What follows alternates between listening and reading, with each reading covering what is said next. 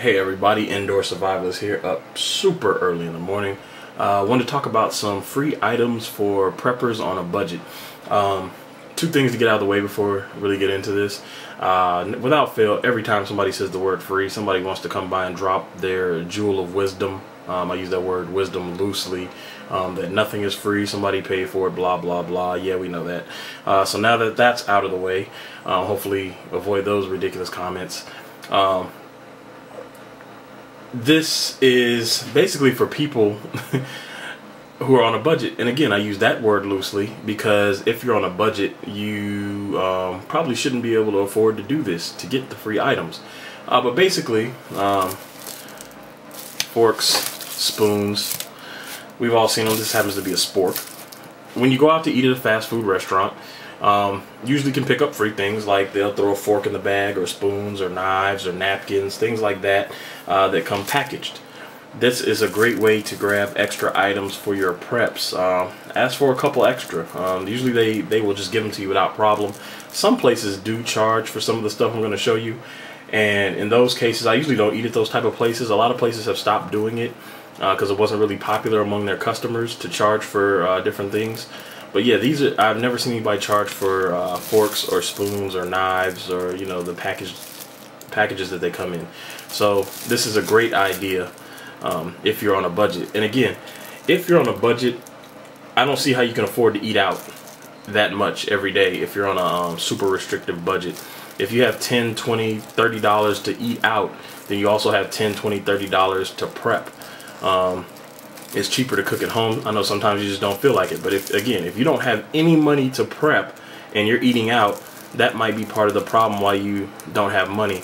If you add up everything it costs to eat out, how much it costs on a monthly basis to eat out, you'll probably find you're spending several $100s a month just eating out when it'd be much cheaper to cook. Here's another item. Me and my wife, we eat a lot of Chinese food around here. So we have chopsticks. We know how to use chopsticks. I think they're a good option. These are partially open but unused. Basically 2 pieces of wood. that's basically what it is, 2 pieces of wood. I'm sure there's a lot of thought and whatever that goes into the design. They've been around thousands of years. They are very useful for eating. It's a learned skill. You could probably learn it in 1 or 2 sittings. But yeah, chopsticks are a good option to have. And again, if you eat Chinese food, they're usually free. Just ask for some. And if not, you can get these at the store very, very cheap. I haven't seen anybody mention chopsticks, so throwing these in the video. Something else that we all have enjoyed, pizza. So what I did was I actually, when we order pizza, we keep a lot of the condiments. Round Table, they're shut down now, unfortunately. They have one of the best pizzas in Vegas, in my opinion. Some people don't like them. Pizza Hut. We eat a lot of Domino's, but I'm not sure why I don't have any Domino's condiments. Now, one thing I can say is, thinking about it now, Domino's really doesn't just toss in crushed pepper or Parmesan cheese. I have no idea why, but they don't. And so, yeah, I don't have any.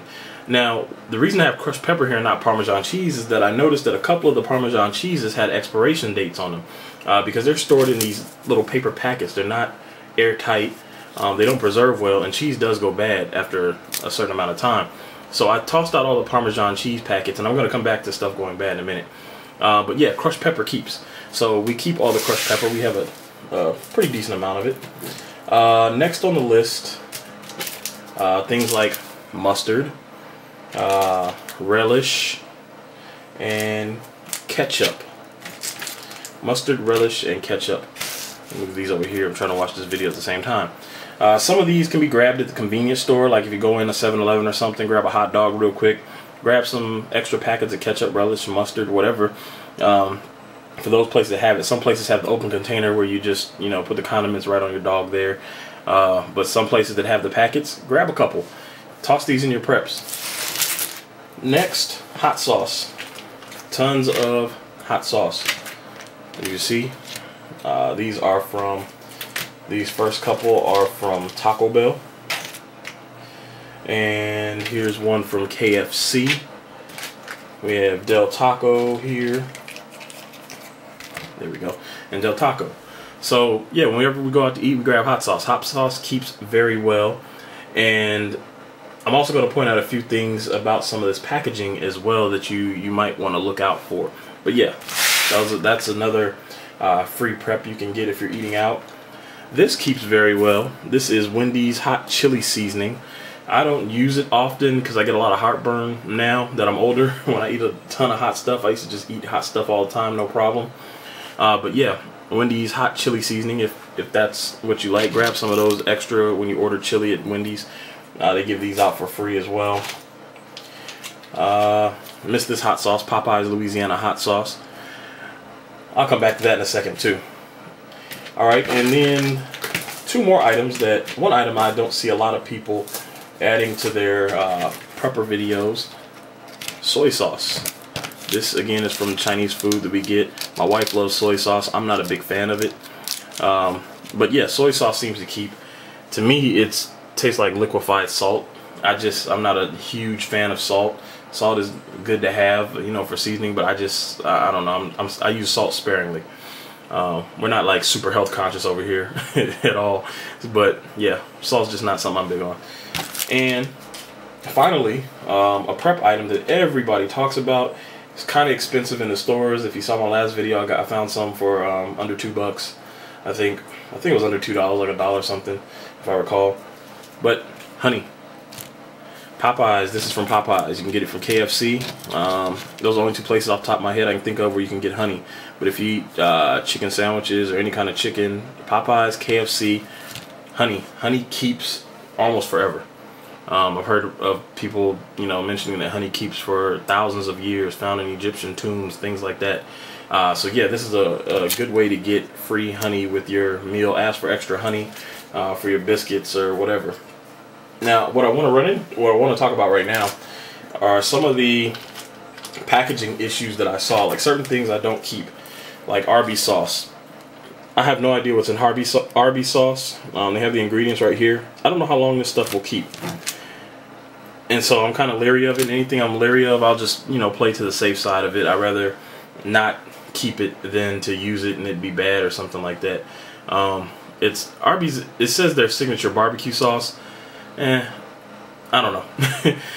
Horsey sauce, I'm also skeptical about that too, because that seems sort of like a, sorry I hit the camera, seems sort of like a mayonnaise based thing, so I'm kind of leery about that too. I'm guessing barbecue sauce might be okay to keep. So as you can see, this is from 2006, not sure if you can see the date right there. But yeah, Arby's sauce, definitely, I don't keep it. You can if you want. Now, some other issues to look out for, like such as Carl's Jr. I've noticed that different companies have better packaging than other companies, and different companies will hold up better. For instance, this Del Taco sauce is squishy. You can see the air move, and yeah, you can't really see the back, but it feels right. It feels like it's supposed to feel. This, on the other hand, as you can see, it's mostly just flat. It seems most of the liquid has dehydrated or evaporated or whatever you want to call it out of this package. So this package is sealed. To me, it says that it's not 100% as good as it should be, because when you compare some of the sauces, like I have Del Taco sauce in there 4 or 5 years old, and this right here, I'm not sure how old this is. Let's see if I see a date on here. Nope, no date. But yeah, this is basically just the spices that were in the hot sauce. All the liquid is gone. So I'm wary of things like that. I throw that stuff out because I'm really not sure if it's well preserved. You'll find other packaging issues. Again, some companies have better packaging than others. Heinz has good packaging. As you see, this has been there for a long time. I haven't bought any products from a convenience store in a long time. As far as like hot dogs or anything like that, I haven't grabbed any of the condiments, so this has been in there for a while. Still feels squishy, just like the Del Taco bag. You can feel the air in there, nothing like the other bag. So I'm going to toss this one out too, along with the Arby's sauce. Another thing to look for, what I discovered, is KFC's packaging is not that great. Some of their stuff will keep, but the honey will keep, but their hot sauce, as you see, this package is starting to deteriorate. So this, to me, this packaging is not great, and so I'm kind of cautious of this packaging as well. Some of the air is starting to go, the liquid is starting to go. You can feel that it's not as squishy as it used to be. It's, yeah, mostly just spices now. And finally, Popeyes. I think this, I don't know if this is a new packaging or older packaging. I haven't eaten Popeyes in a while. But it looks like some of the contents are gone from this package as well.